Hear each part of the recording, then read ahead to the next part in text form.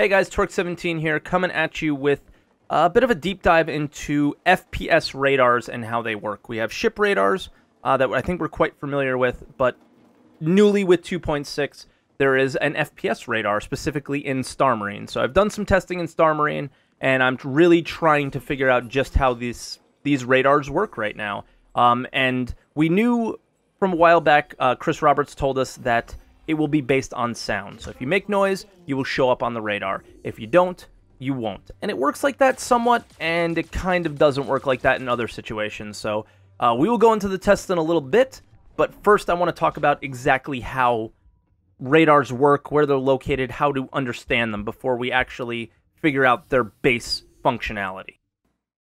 All right, I just want to start out by saying your radar is simply located here. Your position on the radar is located right in the center of the map here. There are triangles all around the map that represent other players. There are blue triangles, those represent friendlies. Red triangles represent enemies. There's a line coming out from your position towards those players. If the line is directed down, like here, that means the player is located below you. If the line is pointing up, like here, that means the player is located above you. If the line is directly to the player, that means the player is on the same plane as you are. All right, well, now that we have the basics down, I want to start talking about exactly how the radar functions, how we show up on the radar, and how to avoid being shown on the radar. So let's get right into it. All right, how you show up on a radar is either being seen or being heard. Things that make noise are your feet and your gun. If you're seen by somebody, you're going to be seen on their radar. Now, we have Kazu here, who is actually crouching into the room, which is not making any noise, so he doesn't come up on the radar until we see him. In the next example, Kazu's going to walk into the room. Now, you're going to see a similar situation where he doesn't come up on our radar until we see him, but we hear his footsteps, right? Weird. In the next example, we're going to see Kazu running into the room.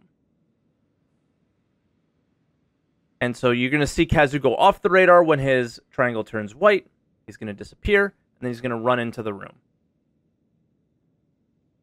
Now, when he runs into the room, he doesn't show up on our radar until we see him.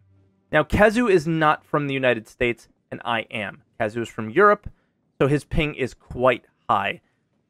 We did this test here to determine whether or not that is what was causing the issue. So he's on the same physics grid as us, and he's running around outside. And as you could see, even though he's running around making tons of noise, the server still kind of wants to avoid and take him off the radar, but he keeps running, and it'll eventually pick him back up. So if you make noise, you show up on the radar. Now, in this next example, Kazu starts in EVA. Kazu's outside, we are inside. This test is to determine whether, if he's moving around in EVA, will we hear him? You know, our EVA thrusters make noise. Are we going to hear that? And the answer to that is no. Unless your feet are on a platform, you're not going to be making any noise. So, as you can see, Kazu's flying around. He only shows up when we see him. That's an interesting little thing where players say, well, there's no sound in space. Well, they listened, and there you go. So now, this example, Kazu will be firing his gun outside, and we're going to see if we hear that weapon.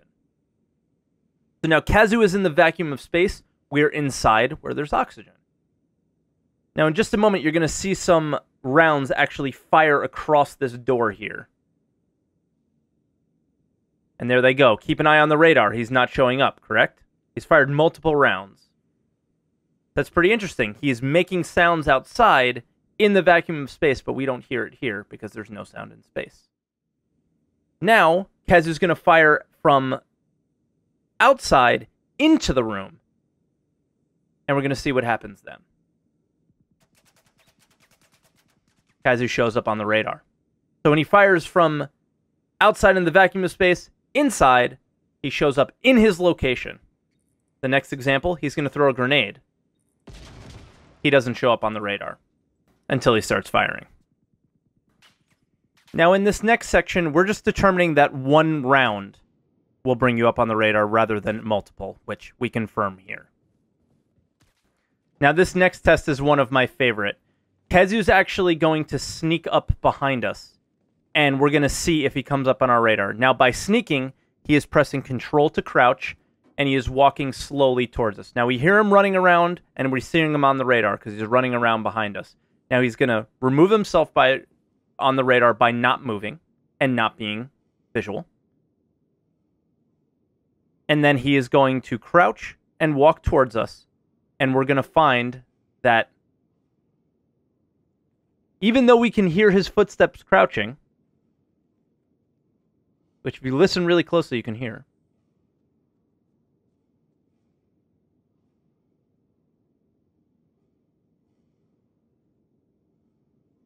He's actually right behind us, and we have no idea.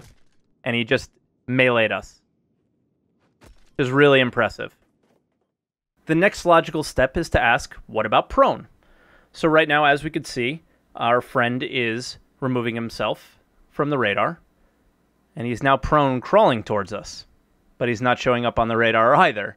I find this pretty interesting. Even if he's getting closer, I mean, he's literally tapping his gun on the ground. It's not making any noise. This is, I guess, is considered a stealthy action. So I find this to be pretty cool. And, yeah, it ends pretty funnily. So he takes us out there with a grenade, which I found really fun and funny. Now, this section, we're going to see if, when we're in EVA together, can you sneak up behind somebody? And the answer is quite interesting as well. As again, if you listen closely, you can hear his EVA. And he killed us quite quickly as well, without firing a single round. This next part is determining range.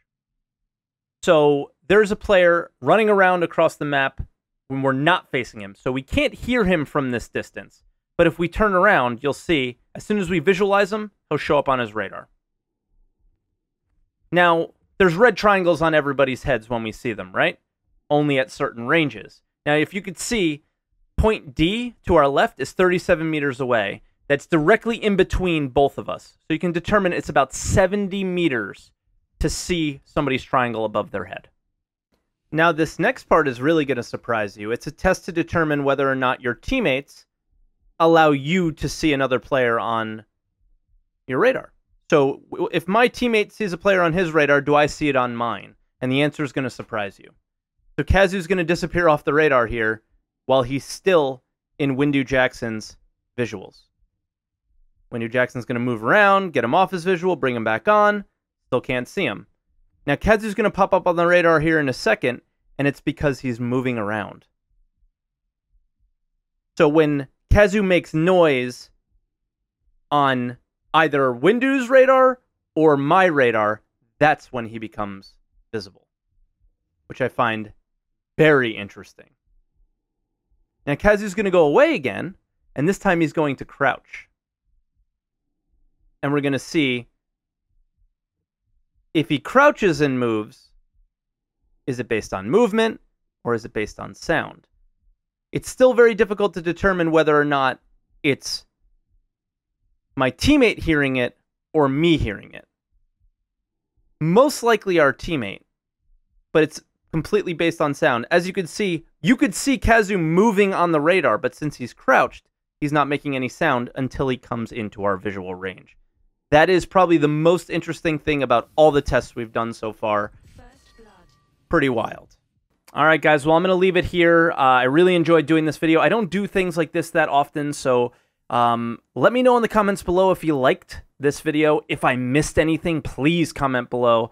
If I misunderstood anything and all that. I'm going to leave you here with a little funny clip that me and Kazu had while we were testing.